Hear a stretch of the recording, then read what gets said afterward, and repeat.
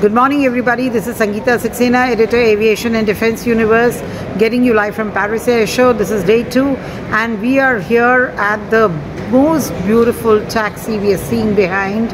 With the word would love to see, and we also in India would love to see and travel and miss all those huge and long lines. We are here at Wisk, which is a Boeing company, and we have with us Brian Yutko, who is the CEO.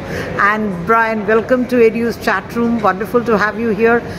What a beautiful bird you have behind you. Thanks. So tell us a little more about it. Well, thanks. I'm Brian Yutko. I'm the CEO of Wisk Aero, and we are a Boeing company.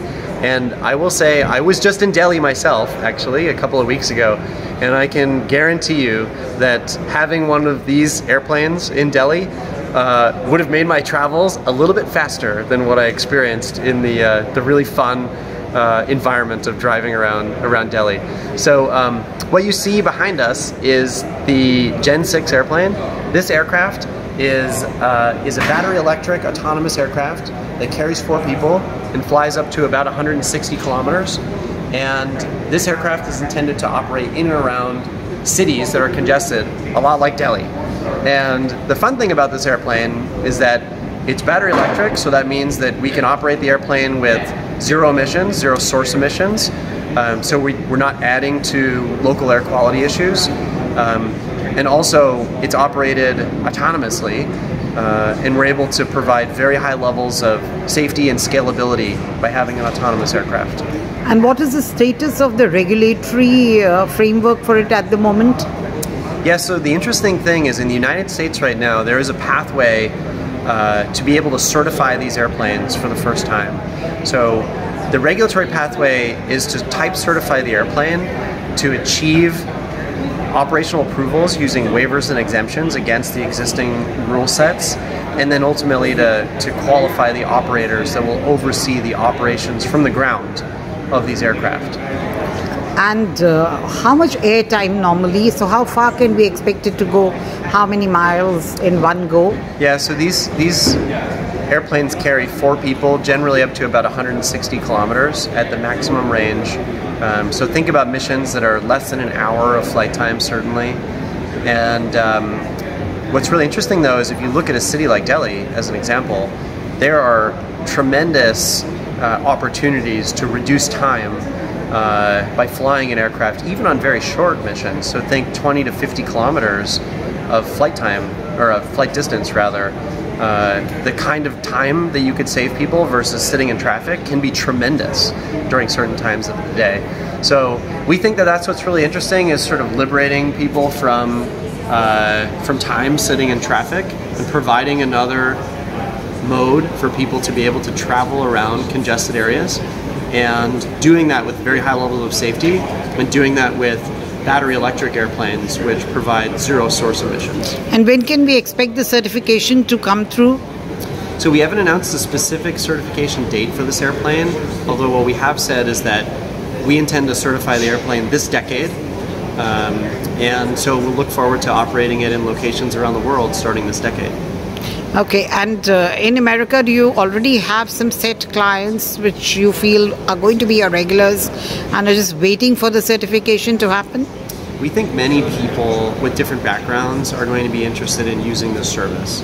So we do work with, we do consumer surveys, and we bring people through our labs to understand how they want to interact with machines like this.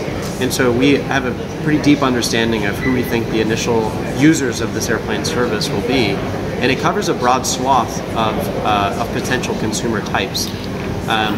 So initially we will be the operator, so we won't sell these airplanes to others. We will actually certify and then operate the airplanes, and so we'll be doing that directly with consumers that can book it. All right. And what about the ground support for this aircraft?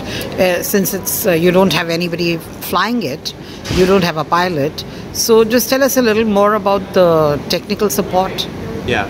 So there is no pilot on board, as you said, but there is an off-board supervisor, so a human on the ground that supervises the system.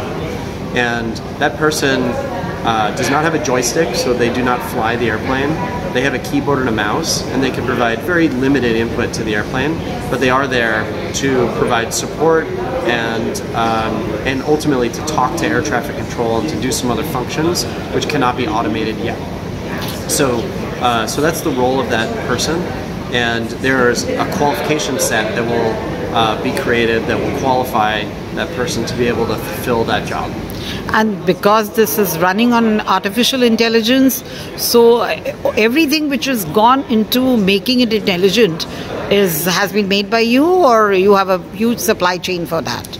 We build all of the software and the associated systems on this airplane. We generally do not use machine learning and artificial intelligence on these systems.